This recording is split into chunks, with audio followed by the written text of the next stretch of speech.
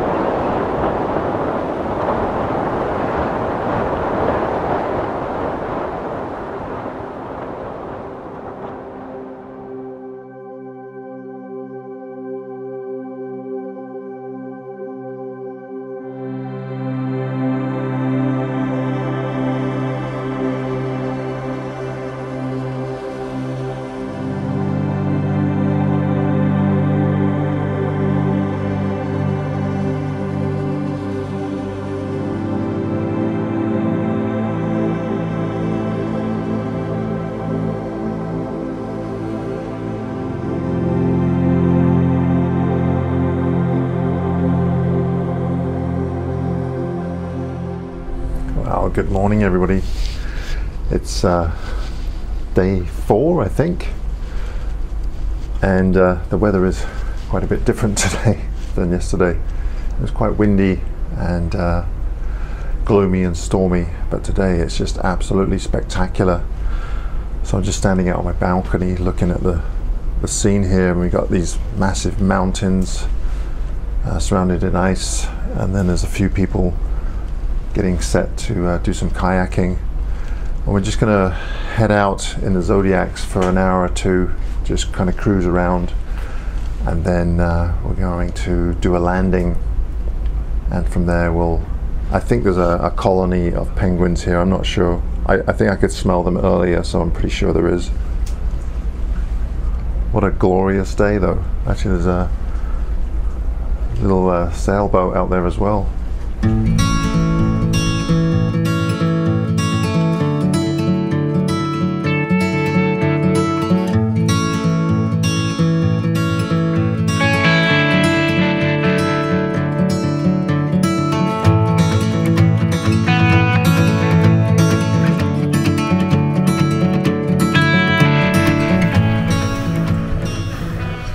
So Alyn, what do you think of what's this place called? Wales? Is it Wales?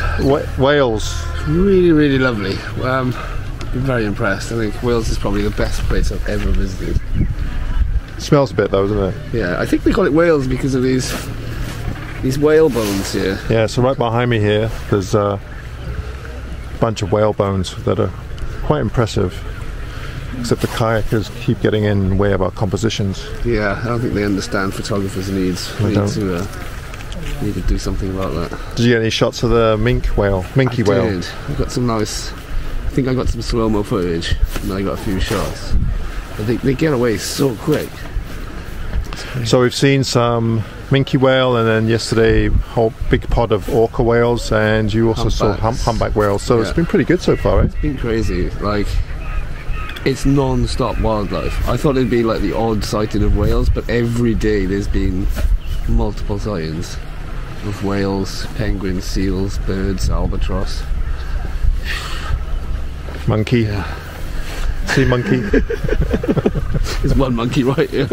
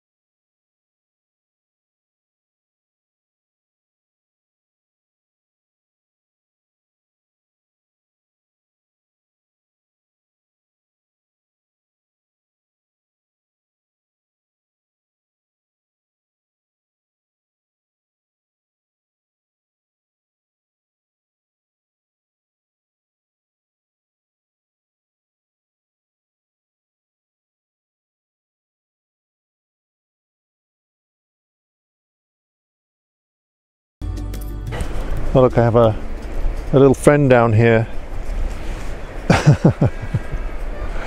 So I can't remember the name of this area. I'll leave a name up on the screen here, but as you can see, it's really quite remarkable. What's really quite striking is the size of the peaks here, because we're at sea level, and the peaks I think they're around, I'm guessing probably around 3,000 meters perhaps. They're very striking, and they're quite steep. So you know, with the icebergs and the penguins and all of the ice, it really is quite something. So what I've been photographing is the hut, because that's really quite striking, set against the mountain there, and I've taken it at all different angles. The biggest problem when I first got here was there was a lot of people mingling around it, so kind of had to wait for them to move away and go to other spots.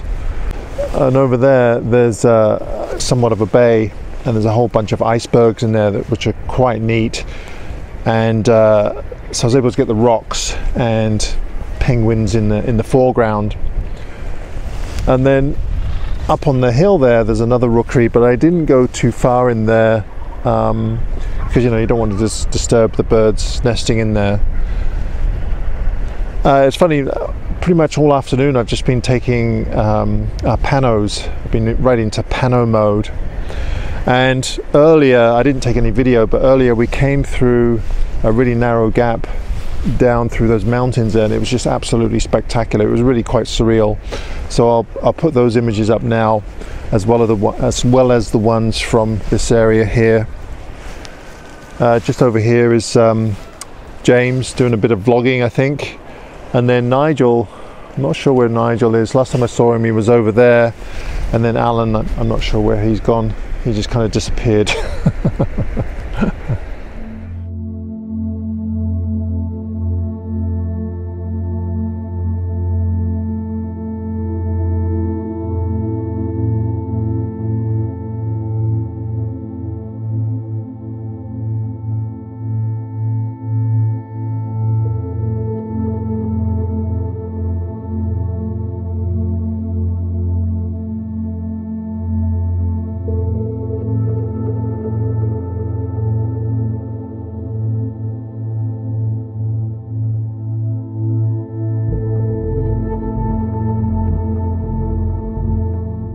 It might appear to be self-indulgent or perhaps selfish to take such a trip to take photographs in Antarctica.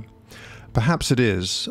Before I left for Antarctica, I received a few texts and emails from people stating that it was irresponsible of me and I should think about my carbon footprint resulting from such a trip.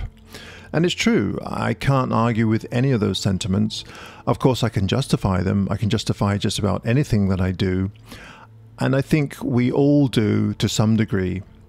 I will say, though, that no matter what we do, our actions will always have a negative consequence on our surroundings and ultimately the environment. In some ways, I could also argue that one of the reasons we have so many environmental issues throughout the world is that many people are so disconnected from nature. Why would they have an urgency in protecting it? I believe that such a disconnect is one of the primary reasons why we have so many environmental problems today. The only way to understand what we are losing is by observing it and gaining an appreciation for it.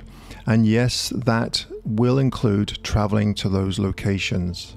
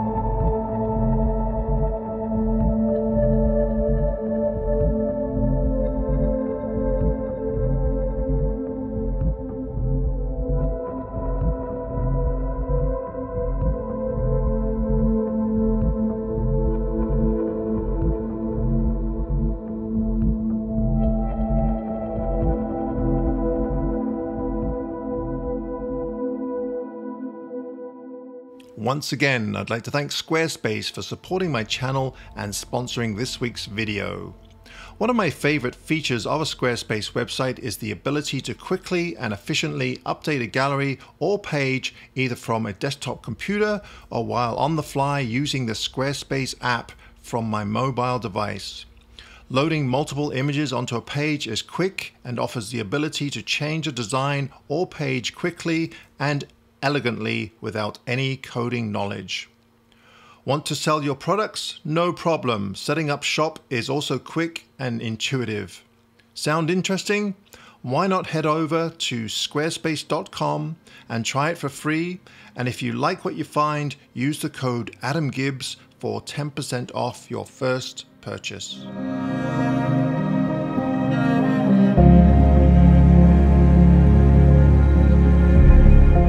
As far as photography goes, I think my favorite subjects were the icebergs. I just love the rich deep blues that ice has to offer, especially when the iceberg has recently flipped. In terms of light, I much preferred the more subdued light of overcast conditions, especially when we had dark clouds brooding in the background. It was just such a lovely contrast. The blues just seemed to pop under cloudy conditions. So to end this week's video, I'd like to share a selection of iceberg images that I consider to be some of my favorites from the trip. Once again, thank you ever so much for watching, and until next week, bye bye.